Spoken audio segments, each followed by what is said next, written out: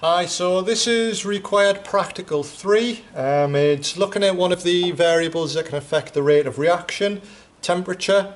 So we're going to be doing the reaction, well, I'm just going to talk you through it, between hydrochloric acid and sodium thiosulfate.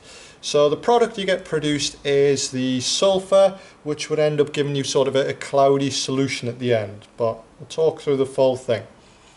So initially, you're going to have some water in here. You would have about 10 cubic centimeters of 1 molar HCl in here and 10 cubic centimeters of about 0.05 molar sodium thiosulfate in there.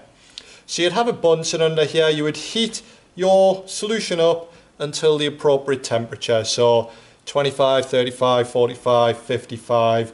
You don't have to be exact, so if you get to 50 and you're a bit bored, you can take it out and do it then, as long as you've got a few readings.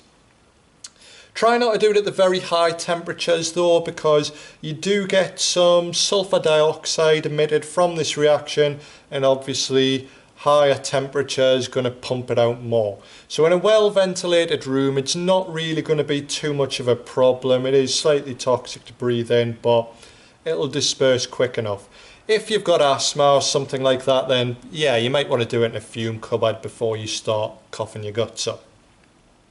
Right, so I've got my Bunsen under here, water bath, just so I'm not heating them up directly. And we would heat them up, say 35 degrees Celsius. I would stop, I would take them out then. Just got the clamps edge for obvious things, just adding a bit more balance to the boiling tube since I've got thermometers in them.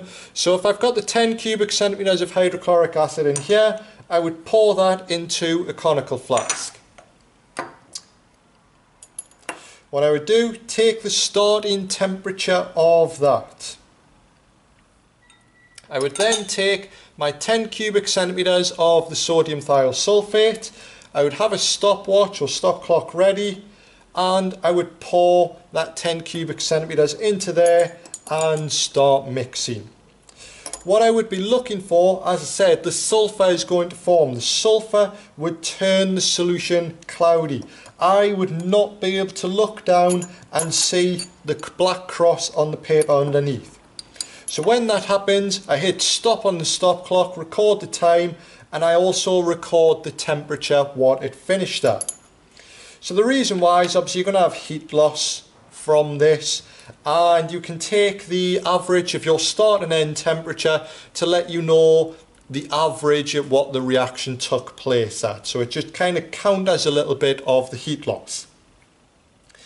And what you can do with that, so if you repeat this at different temperatures, so get a new batch of 10 cubic centimeters of each of them, put them in there, do it at say 45 Celsius now rather than the 35 before, repeat 10 in there, see how long it takes to go cloudy.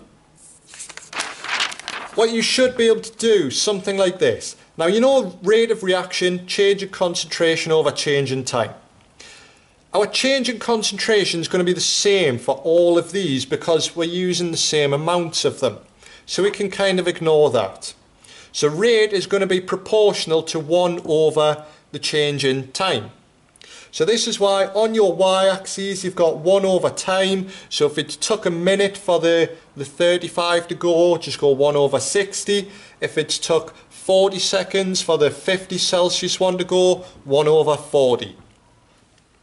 So you would plot those against your temperature, and what you should quite clearly be able to see is that the higher temperatures would have a faster rate of reaction.